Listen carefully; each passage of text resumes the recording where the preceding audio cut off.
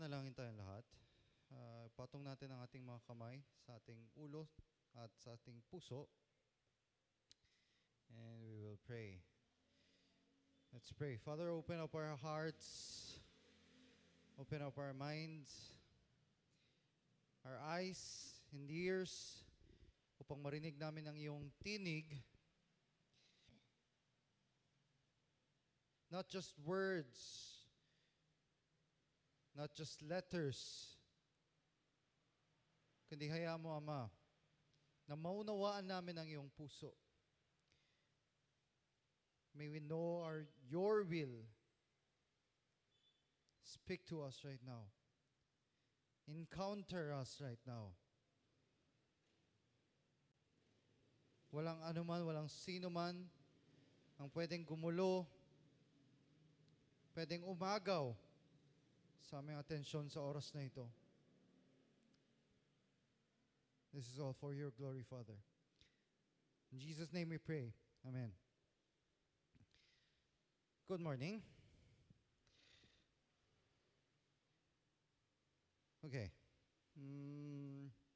Maring yung mensahe natin for today, familiar na sa mga iba. Maring siguro sa iba, first time. Let's start. So, naging message natin for, actually title natin for 2 weeks. Ano? Judgment, yes. And nalaman natin kung ano yung judgment. Nalaman natin yung judgment, pinalano na yun, umpisa pa lang. Nalaman din natin, walang sino man ang pwedeng umiwas sa judgment. Lahat ay hahatulan. And nalaman natin last week, na kailangan natin pumasok sa Eden. Upang sa araw ng judgment, hindi tayo yung mga mapuputulan, hindi tayo yung sasabihan ng Diyos na hindi kita kilala. Kailangan natin pumasok sa Eden, ma-encounter ang Diyos upang sa judgment, makasama natin siya. Ngayon yung tanong, ano bang dapat natin gawin? Actually, maraming linggo na natin na pag-usapan. Ano ba dapat natin gawin kung tayo yung binigyan ng talent? Tayo yung servant na binigyan ng talent. And today, since nalaman na natin na meron judgment at walang makakaiwas sa judgment at last week nalaman natin kailangan natin pumasok sa Eden, ngayon ano bang dapat natin gawin? Ngayon, malalaman natin yung topic na to. Dito papasok sa stage na to, sa ngayong stage na to, dito papasok yung tungkol sa pray. Actually, subtitle natin today is pray. And pag sinabing pray, yung mga nakakaalam, yung mga nakarinig na tungkol sa message na to, hindi yung kaninang first service ha, yung mga nakarinig na ng message, kasi itong pray, natalakay na natin to ng quite a few times sa church natin. Pag sinabing pray, may isang word na pumapasok sa isip natin. Kung ikaw ay taga-LLCC. Ano yun? Pwede mo sabay-sabay natin basahin? Ready, get, set, go? Aiteo. Ayan yung title natin for today. Aiteo. And may isa pang title, which is In My Name. And yan yung pag-aaralan natin for today. Since alam mo na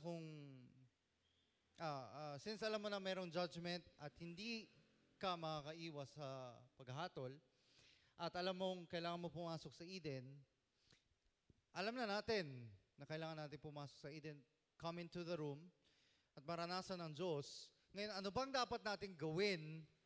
Ano bang dapat natin gawin dun sa Eden, dun sa room? Ano bang dapat natin gawin? It is pray. And it is, more specifically, title natin for today, once again, 1, 2, 3. Aiteo. Thank you very much. Pag sinabing Aiteo, meron tayong makikitang dalawang verse na napaka sikat. Ito yon, John 16:23 and 24. Maraming beses natin nabasa to. Maraming beses. Bago ako magpatuloy, parang napapansin ko maluwag dito, masikip dito. Hindi yata 1 meter yung ano dito. Pero hindi, hayaan nyo na, huwag na kayong gumalaw. Huwag na kayong gumalaw. Okay, next time, ayusin na lang natin. Yung mga nag-aayos. Okay? So, in that day, you will no longer ask me anything. Very truly, I tell you, my Father will give you whatever you ask in my name. Until now, you have not asked for anything in my name. Ask and you will receive, and your joy will be complete. Sobrang daming beses na natin nabasa to, narinig. And alam din natin, ayan, alam din natin kung ano yung mga ask na yan. Tama? Let's review. Ano tong first ask? Ano itong first ask? In that day, you will no longer ask me anything. Ano tong ask? Ano yung kabaliktaran ng Aiteo? Erotao. And etong ask naman, yung pangalawang ask, whatever you ask in my name, yung title natin for today, Aiteo. And yung ask na to, yung pangatlo, at yung last ay Aiteo, parehas, lahat. Now, etong Aiteo na to ang sinabi ng Diyos sa atin na gawin mo, at etong erotao na to ang sinabi ng Diyos na huwag mong gagawin. Huwag mong sasabihin, huwag mong gawing panalangin, huwag mong hihingin sa akin ang erotao. Ang hihingin mo lang sa akin ay Aiteo. Maraming beses natin narinig yan.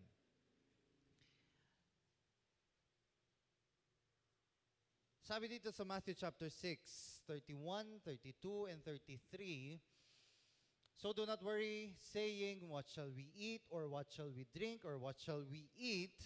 Sabi sa 32, for the pagans run after all these things, and your heavenly Father knows that you need them. Matthew 6:33, but seek first His kingdom and His righteousness, and all these things will be given to you as well. Maraming beses din natin ito narinig. At sabi dito, what shall we eat, what shall we drink, what shall we wear? Ayan yung panalangin ng lahat ng Christian. Kahit hindi ka Christian, alam ko yan yung panalangin nila sa mga Diyos nila. At ayan yung erotao na sinasabi ng Diyos na huwag mong hihingin sa akin. Pero ginagawa natin. Pero hinihingi natin. Bigyan mo ko ng ganito, ng ganyan, ng ganitong trabaho, ng ganitong grades, ng ganitong kaibigan, ng kung ano-ano.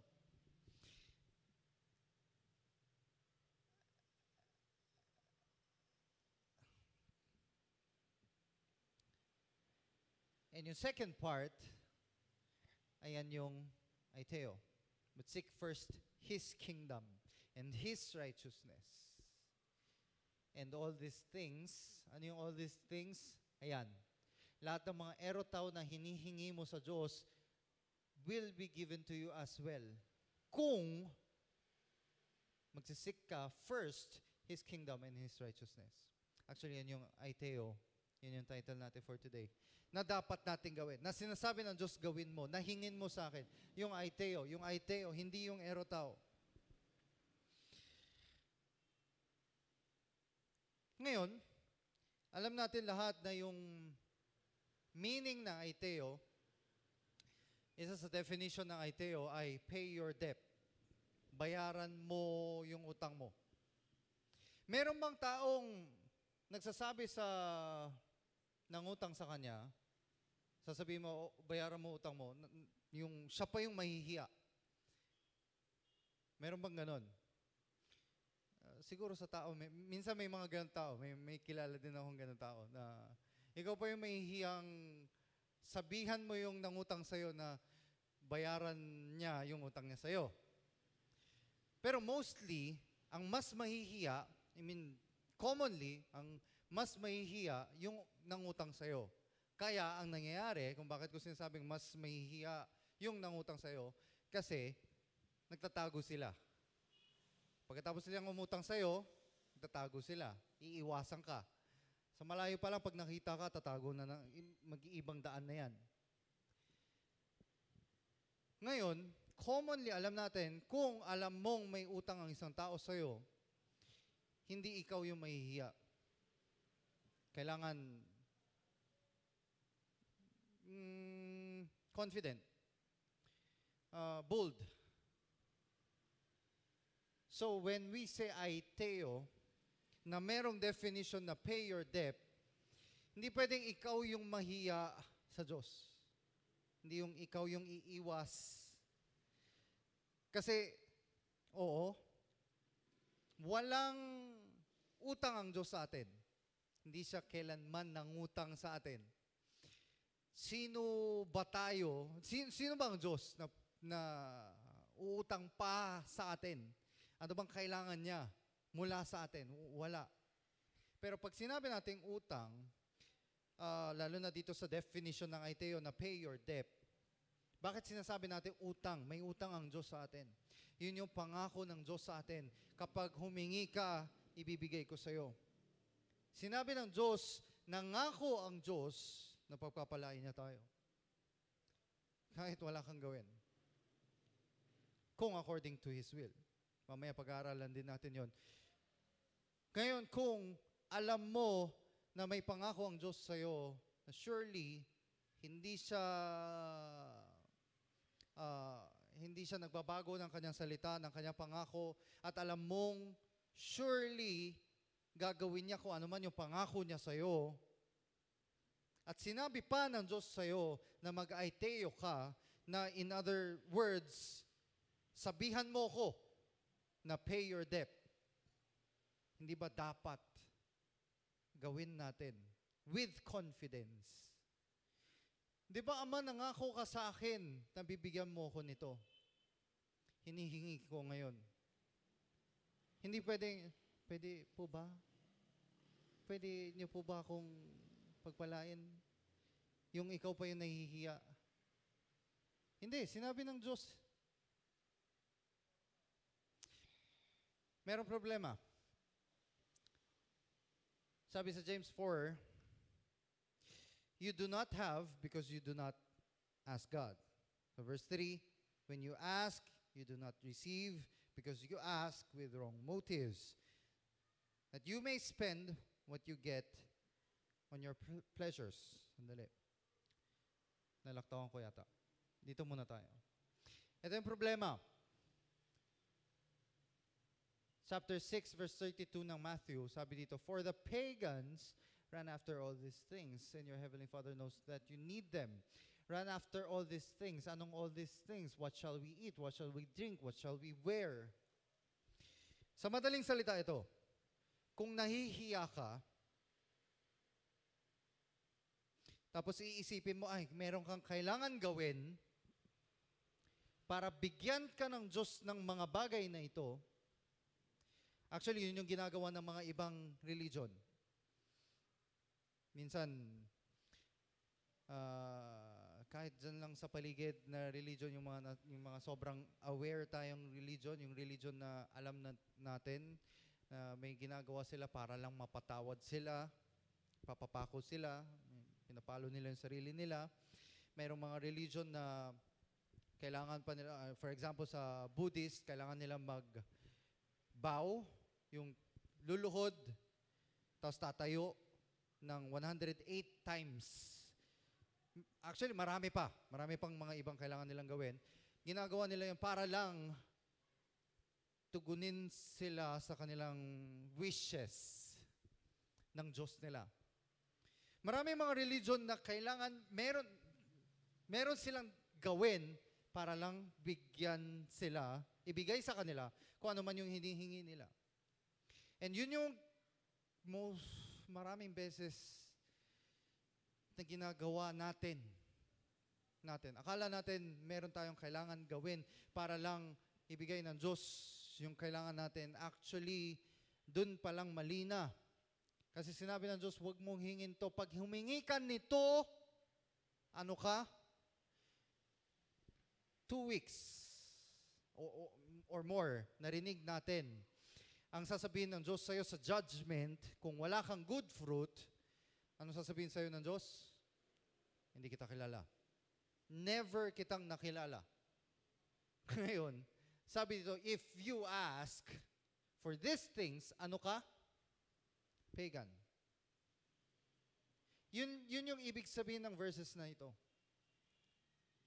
Do not worry. Huwag ka nang mag-alala. Huwag mong sabihin na anong kakainin ko, anong susuotin ko, anong iinumin ko. Kasi, ang gumagawa niyan, pagans lang. Ano ba yung mga pagans?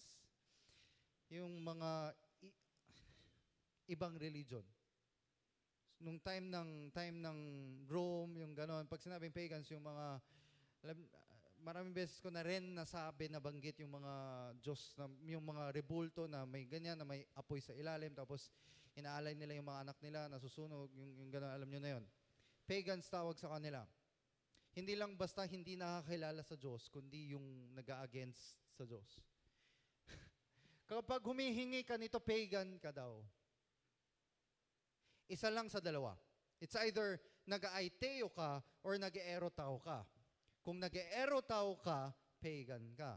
Kung hindi ka nag-aiteo, kahit hindi ka nag-erotao, kung hindi ka nag-aiteo, then, kasi isa lang naman sa dalawa eh. So, pagan ka. Yan yung problema ngayon. So, sabi sa James chapter 4, verse 2, you do not have because you do not ask. Yung ask dito is aiteo. And when you ask, you do not receive because you ask with wrong motives. Kasi gusto mo lang matanggap yun para magamit mo on your own pleasures. And, syempre, obviously, erotao yan. Kailangan natin malaman yung difference ng aiteo at erotao. Kung alam mo na kung ano yung erotao at aiteo, ano yung difference nilang dalawa, kailangan na natin gawin. Kung hindi, pagan ka. Kung hindi, hindi mo alam kung ano yung pangako ng Diyos sa'yo. Ibig sabihin, hindi mo alam kung sino ka. Hindi mo kasi alam kung kanino nangako ang Diyos. Hindi mo alam kung qualified ka dun sa pangako ng Diyos sa'yo. Kung sa'yo nga ba. So, kailangan clear sa atin. Ano ba ang aiteo? Ano yung erotao? At kailangan natin gawin kung ano yung dapat. So again, yan yung nabasa natin kanina, John 16, 23 and 24. Ngayon, ito yung gagawin natin para madali natin maunawaan. Sundan niyo ako dito. Lahat ng mga ask na to, papalitan natin sa original text. Okay? So yung first, erotao. And then yung second, third, and fourth, pare-pareho silang aiteo. Ayan. At tapos burahin natin yung English na ask. Now, lilipat natin. Tatanggalin natin lahat yan. Tapos, ipapalitan natin ng original text. Erotao, second, aiteo, third, aiteo, fourth, aiteo. Gets? Nakuha nyo na? Okay. Binura lang natin yung ask. Pinalitan natin ng original. Ngayon, basahin natin. John 16:23, itong second part. Ready? In that day, ready, get set, go.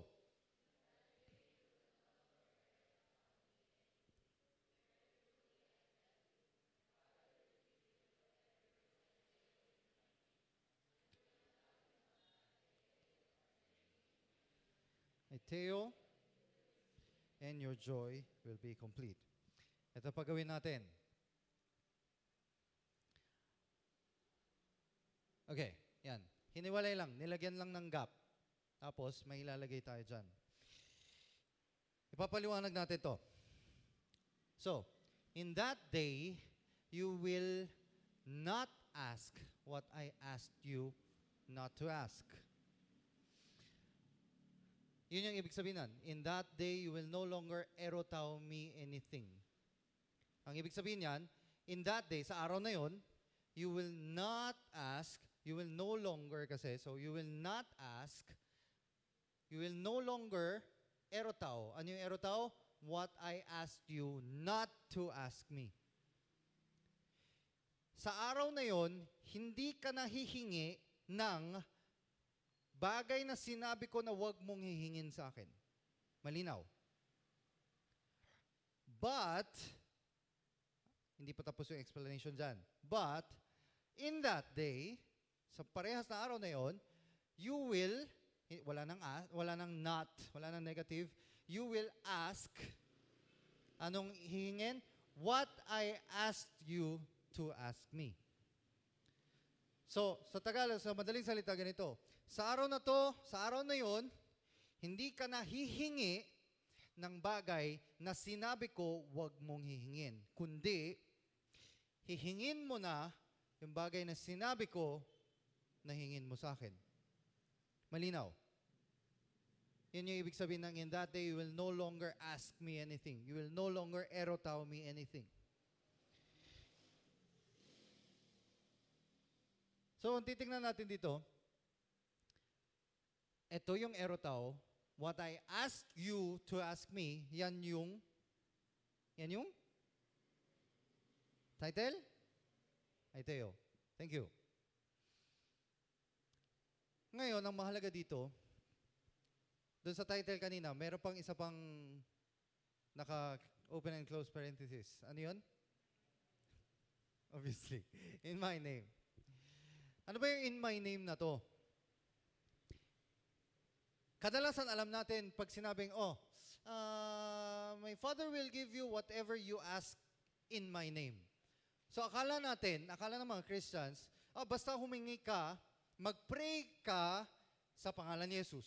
So ang ginagawa ng lahat ng Christians, maraming salamat po sa ganyan. Ito yung hinihingi namin sa pangalan ni Yesu Kristo. Ito ang aming panalangin. Amen. Akala natin, yun yung in my name. Pero yung in my name na sinasabi dito, may connection dito.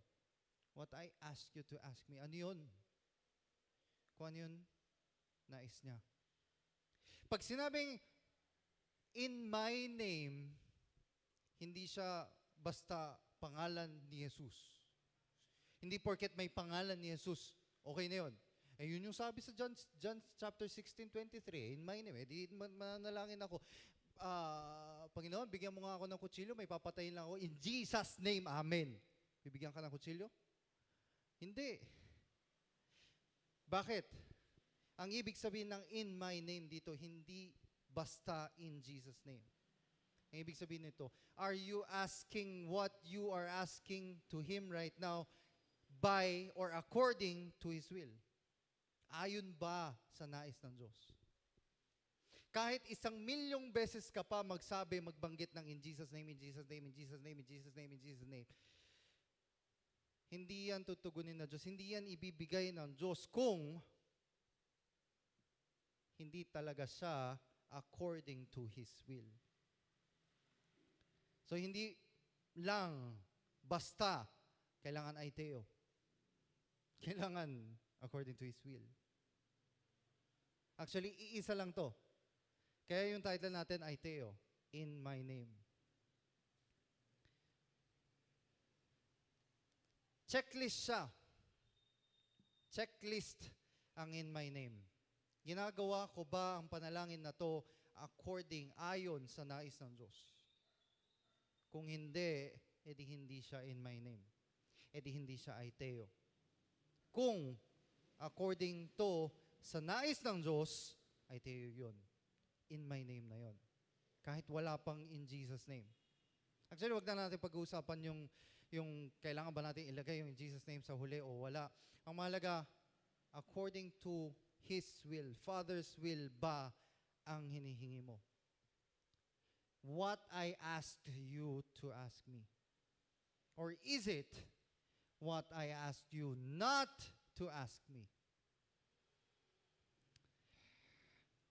So prayer is asking what God asked us to ask Him. Ang panalangin ay Aiteo. At ang Aiteo ay yung paghingi ng bagay na sinabi ng Diyos na hingin mo. Yun lang.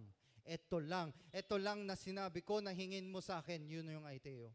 Yun yung panalangin.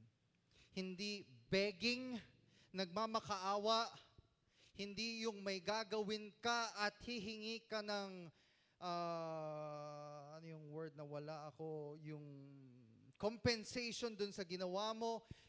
Hindi yon. Prayer is Aiteo. Prayer is asking what God asked you to ask Him. Yun lang, hindi na yung mga iba. Seek first the kingdom of God and His righteousness only. Siya na bahala sa iba. Another thing, prayer is asking what God promised to give you. So again, prayer is Aiteo. Aiteo is asking what God told you to ask Him. And prayer, Aiteo, is, in other words ng God promised to give us, pay your debt. Pinangako na ng Diyos. Ayan ang utang ng Diyos sa atin. Pinangako ng Diyos, I will give this to you. Pinangako ng Diyos. Yun yung utang ng Diyos. At yun yung kailangan natin gawin. With confidence, Father, ito yung utang mo. Ito yung pangako mo sa akin. Hindi po ba? Alam ko at kilala kita na faithful ka. Hindi ka nagbabago. Hinihingi ko ngayon. Ibigay mo sa akin.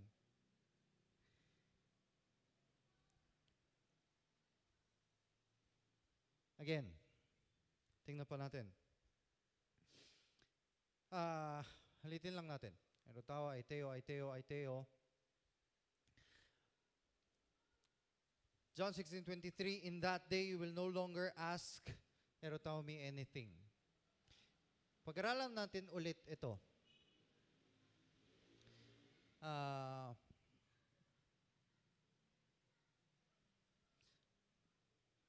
Sa ganitong paraan.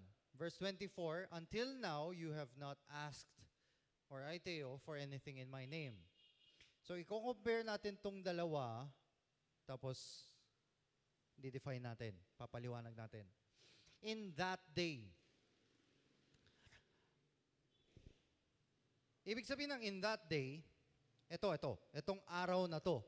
Ibig sabihin nun, merong before, merong after. Tama. Tama. Kung merong present, merong past, merong future. So, yun yung titignan natin. Yun yung gagamitin natin para ipaliwanag to. So, in that day, meaning, sa past, bago dumating nung araw na yan, anong ginawa mo? You only erotao. Bago dumating nung araw na to, before that day, ang ginawa mo, nag-erotao ka lang.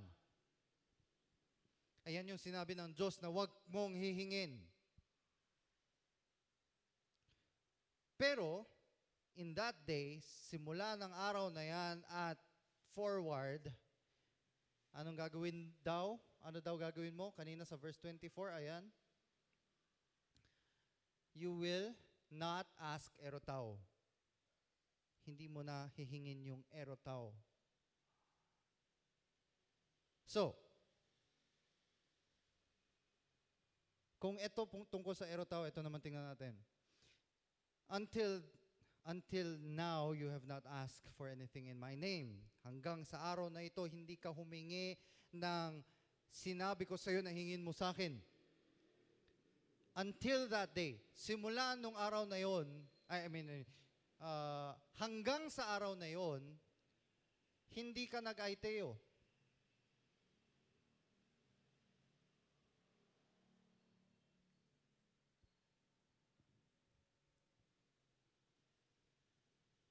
Lobat ba?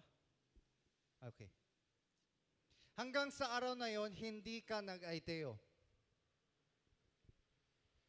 Ang ginawa mo lang, erotao. Pero pagkatapos ng araw na yan, Kasi until that day. So, past hanggang sa araw na ito, ang ginawa mo erotao.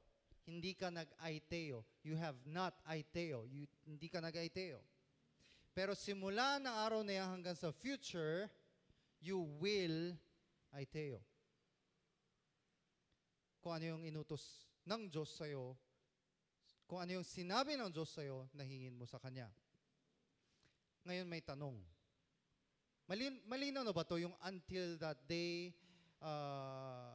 that in that day, yung erotao Aiteo, malinaw na ba? In that day, you will no longer erotao. Sa simula ng araw na yan hanggang sa future, hindi ka na mag-erotao. Kasi hanggang sa araw na yun, nag-erotao ka eh. Pero ano daw gagawin simula ng araw na yon? Mag-Aiteo ka na. Tama, malinaw. Ang tanong ito, ano ba yung that day na yan? Kanina pa yung that day na yan. Kailan ba yung that day na yan? Tingnan natin. In that day, until now, kanina pa, ano ba yan? 6:23, in that day you will no longer ask me anything in my name. Father will give you whatever you ask in my name. Okay. Ano ba yun? So John 14:26. But the advocate, sino daw? Holy Spirit, whom the Father will send in my name, will teach you all things and will remind you of everything I have said to you. Darating yung araw na mararanasan mo yung banal na Espiritu, mababaptize ka. Actually, pinadala na ng Diyos nung umakyat si Jesus, pinadala na ng Diyos ang Holy Spirit. At sabi dito sa verse 26 ng John 14, the Holy Spirit will teach you all things and will remind you sa lahat ng nais ko. Kanina, nabanggit ko na kailangan natin malaman kung ano yung nais ng Diyos. Kailangan manalangin tayo ayon sa nais ng Diyos. Yun nga yung title natin for today na In My Name. Paano natin malalaman kung ano yung nais ng Diyos? Kasi kung hindi natin alam yung nais ng Diyos, hindi tayo makakapag-Aiteo, hindi tayo makakapag-pray ayon sa nais ng Diyos. Paano natin malalaman? Madali lang, sa pamagitan lang ng Holy Spirit. At ayan, yung sinasabi kanina pa sa 23 and 24, yung in that day, yung until now, yung now, that day is the Holy Spirit. Another one, Romans chapter 8, verse 26. Likewise, the Spirit helps us in our weakness. For we do not know what to pray for as we ought, but the Spirit Himself intercedes for us with groaning too deep for words. Tingnan natin yung meaning ng intercede. Sabi dito, refers to the Holy Spirit interceding in every sin of our lives. Ibig sabihin ng intercede, refers to the Holy Spirit. Yung Holy Spirit na nag-intercede sa every sin sa buhay natin. Sa lahat ng eksena ng buhay natin. Yung nag-intercede. So, para saan? Bakit siya mag-intercede? So we can come in line, isang parehas na line with God, with the Lord's eternal purpose. Alam na natin kung ano yung purpose ng Diyos. The content of this intercession goes beyond human knowledge, human language, and includes bringing sacred mysteries into our daily walk with Christ. So, maliwanag na sinasabi dito, ang Holy Spirit ang makakapag-gabay sa atin upang malaman natin kung ano yung nais ng Diyos. In my name, Aiteo. Sabi sa James 1:5, if any of you lacks wisdom, you should ask God, who gives generously to all without finding fault, and it will be given to you. Ano yung wisdom dito? marami pa rin nalilito sa wisdom, knowledge, yung mga ganito. Knowledge is from the world, sa mundo, pinag-aaralan mo. Wisdom is not from the world. Kahit ano pang gawin mo, pag-aaral, kahit ilang doctorate degrees pa meron ka, hindi wisdom tawag doon, kundi knowledge. Ang wisdom nanggagaling lamang sa Diyos. Ang wisdom yung kailangan ng mga Israelita na binigay ng Diyos upang itayo yung templo. Tinuro ng Diyos kung ano yung mga kailangan na materyales. Tinuro ng Diyos kung gaano kahaba, gaano kakapal, anong kulay, saan nilalagay, saan nakaharap, saan ipopwesto. Lahat ng to tinuro ng Diyos, which is wisdom. Sa templo. Upang itayo yung templo.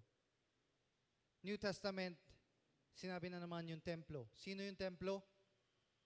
Sino? Tayo. Kailangan itayo yung templo na ito. Ano ibig sabihin ng itayo yung templo? Kailangan nating lumago. Upang lumago tayo, anong kailangan? Same. Wisdom. Kailangan natin malaman kung ano yung nais ng Diyos upang lumago. Sino lang yung nagbibigay ng wisdom? Holy Spirit. Holy Spirit intercedes in every sin of our lives upang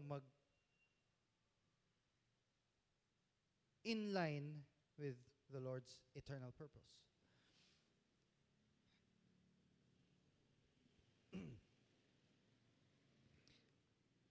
Okay, so,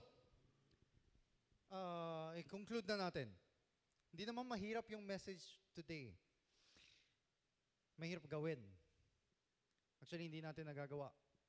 Pero mamaya na natin pag-usapan. Tingnan muna natin to. Conclude na natin. I-summarize na natin. Nakita na natin, John 16, 23 and 24, yung ask, yung mga ask dito, hindi pare-parehas na ask, kundi merong erotao, meron ding Aiteo. And then, ayan. Ngayon, ito gawin natin. Medyo i-rearrange lang natin. Hindi naman natin babaguhin yung words na nandyan sa Bible, hindi natin tatanggalin o dadagdagan. I-rearrange lang natin para madali nating maintindihan. Etong part na to, until now, tatanggalin natin, ilalagay natin dito. So, first line. Tapos, tanggalin natin yung yan, ilagay natin sa second line. Okay. In that day, ano ulit yung in that day? Ano yung in that day? Two words, Holy Spirit.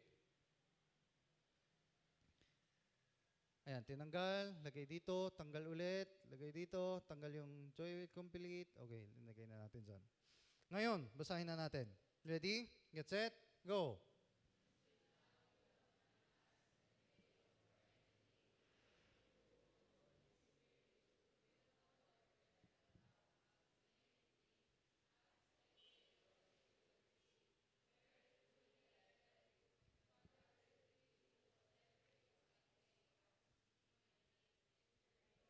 Will be complete.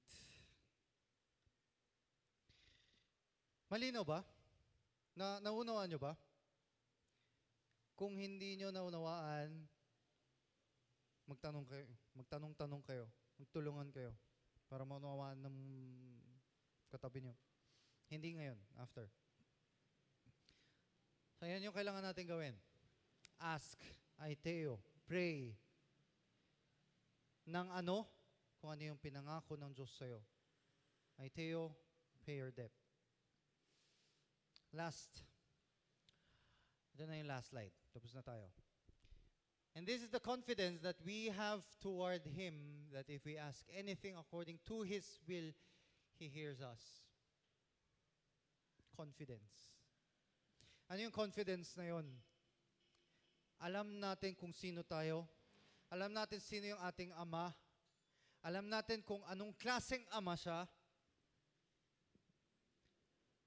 That if we ask anything according to His will, He hears us. Alam natin na siya ay faithful God, faithful Father. Alam natin, meron siyang pangako sa kanyang mga anak. So dapat lang na maging confident tayo sa pag-Aiteo. Hindi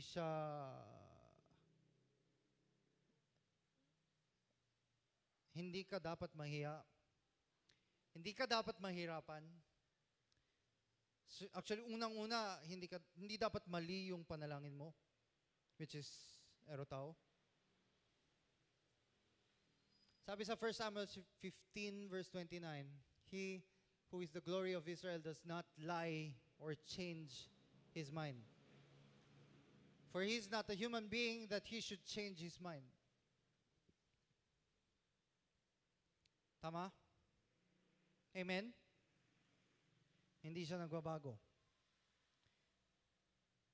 Faithful.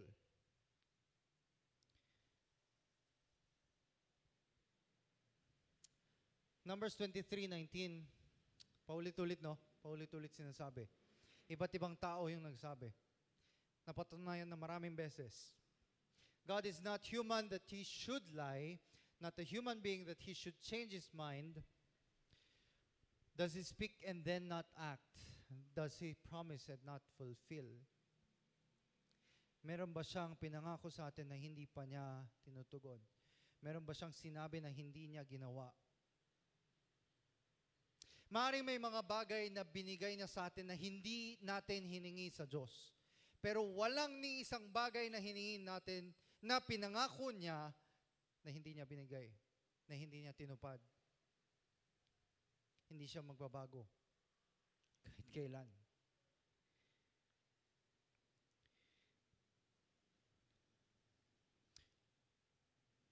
You do not have because you do not ask.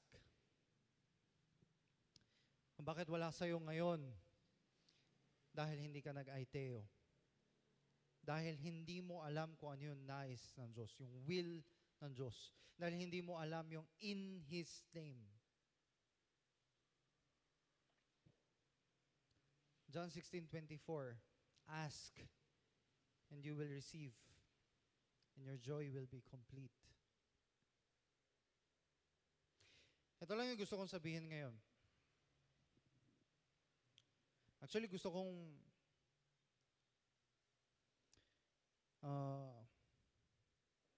gamitin yung verse sa Matthew chapter 6, verse 33.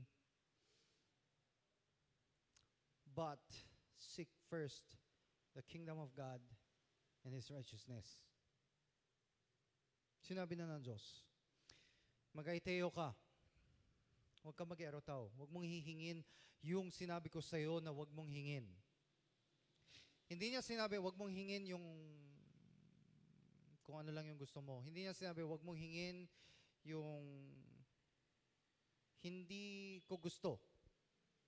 Kundi clearly sinabi niya, huwag mong hihingin yung sinabi ko na huwag mong hihingin. May sinabi ang Diyos na huwag nating hingin. Hindi siya malabo na hindi basta sinabi, hindi ko gusto yan. Yan, saka na yan. Hindi ko gusto yan. Hindi ganun, hindi malabo. Clear. Meron siyang sinabi, huwag mong hihingin to. Kapag hiningi mo yon, pagan ka. Pero hinihingi natin. And then sinabi sa Matthew 6:33, but seek first the kingdom of God and His righteousness. Yun yung nais ng Diyos. Yun yung in my name. Yun yung in His name. Tapos sabi sa latter part ng Matthew 6:33. And if you seek first the kingdom of God and His righteousness, then all these things, ano yung these things? Yung erotao, yung what shall I eat, drink, wear, live, ano man yan, will automatically follow. Ang problema sa atin, ito yung inuuna natin. Again, maring meron sa atin first time nang marinig to. Maring maraming beses na. Ang problema dito ito. Madali lang pakinggan. Madali lang unawaan. Walang mahirap sa message natin today. Meron bang nahirapan? Unawain? Madali lang, di ba? Dalawa lang yung ask. Erotao, Aiteo. Isa lang yung nais ng Diyos dun sa dalawa. Aiteo. In my name. Gusto niya malaman natin kung ano yung nais niya, yung will niya. Madali lang yung message. Ano yung mahirap? Gawin. Bakit? Kasi yun yung nakasanayan natin. Yun yung ginagawa natin hanggang ngayon. Sabi kanina, until now. Sabi kanina, in that day. Wala pa ba tayo dun sa in that day?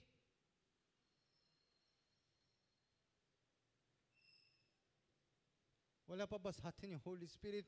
Kaya ba tayo nag-erotao ng erotao ng erotao? Tingnan natin yung panalangin natin. Can you just take a moment? Sandali. Ay, hindi, okay lang kahit hindi pumikit. Kung gusto nyo pumikit, sige lang. Pero take a moment and think about your prayers. Pag-isipan nyo yung laman ng panalangin natin. Pag-isipan nyo yung laman ng panalangin nyo tuwing nananalangin kayo, pagising ng umaga, bago matulog, o bago kumain, o pagpunta dito sa church. Ano ba yung laman ng prayer natin? Is it Aiteo? Or is it erotao?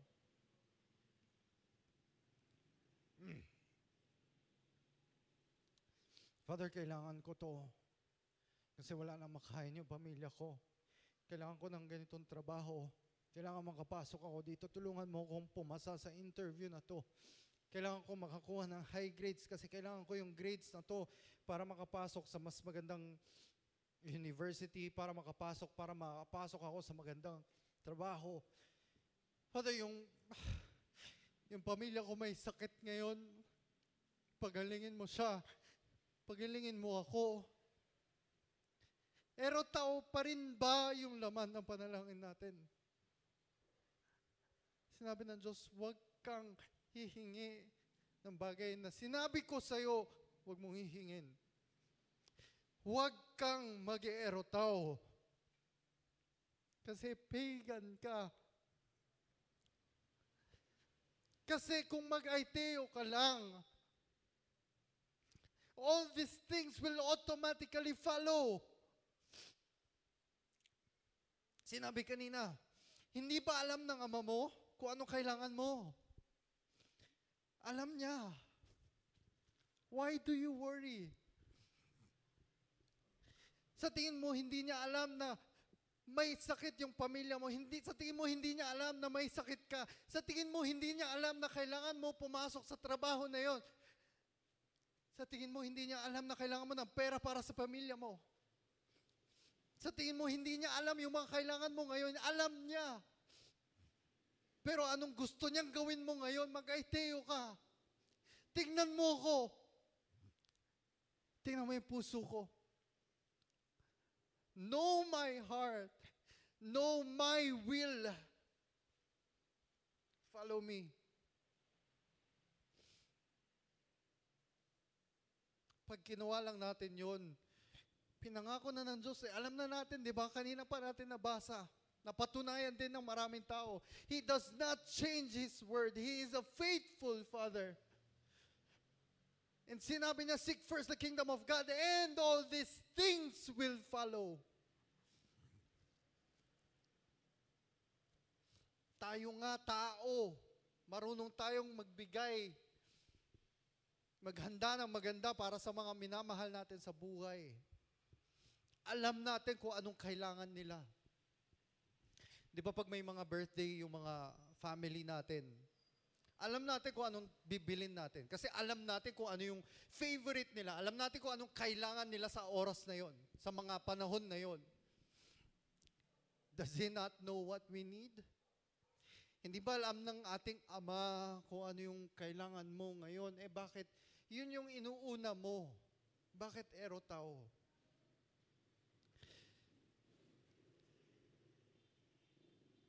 Actually, tapos na yung message. Let us come into the room. Let us ask Aiteo. Yun yung gagawin natin sa oras na ito.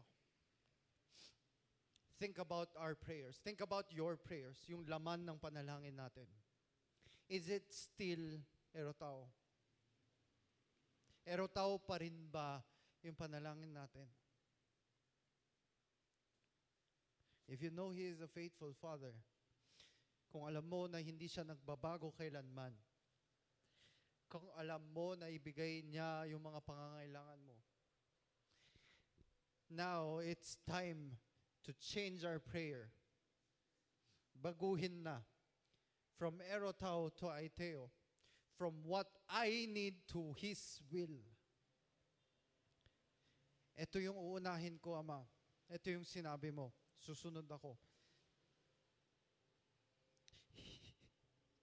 Hindi dahil may pinangako ka na pag sinumunod ako, may bibigay ka.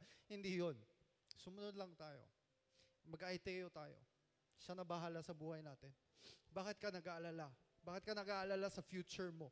Bakit ka nag-aalala sa kung anong kakainin mo, sa iinumin mo, susutin mo? Bakit ka nag-aalala sa buhay mo bukas? Magiging buhay mo bukas.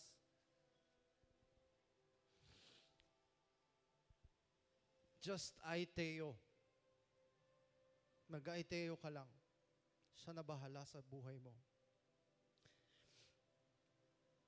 Ano man yung desisyon nyo sa buhay nyo, ano man yung gusto nyong gawin sa buhay nyo, especially yung mga nag-dedicate ng kanilang buhay sa Diyos bilang missionary, bilang pastor, bilang salt and light in the world, in the workplace. Especially yung mga nakarinig ng mensahe na lahat tayo missionary, na ambassador ng Diyos, na hari sa kanyang kaharian na binigay ng Diyos. Why do you worry? Ask. Aiteo. Tanggalin na natin yung mga erotao ng buhay natin. Erotao sa panalangin natin. So firstly, right now, pikit muna natin ating mga mata. Just think about all the erotaos ng panalangin natin. Lahat ng mga laman ng panalangin natin na erotao. Ano-ano ba yung mga yon? Think about it.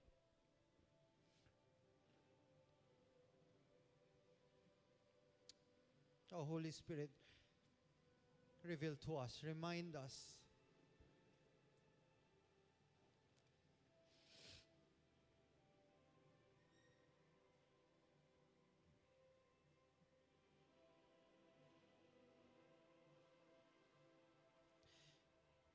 Mas maganda kung mas specific. Tutulungan kayo ng Holy Spirit. Tutulungan tayo ng Holy Spirit right now. Ipaalala niya sa inyo kung ano yung mga erotao na ginawa natin. Isa-isa. Specifically, He will remind you. Tandaan nyo. Tandaan nyo. Specifically, tandaan nyo. Isa-isa. Because after this, we will pray.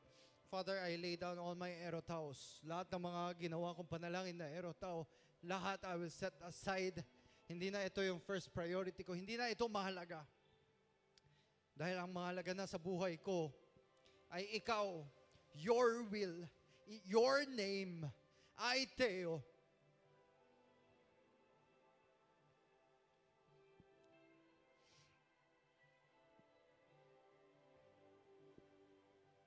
Kung handa na kayong lahat, can we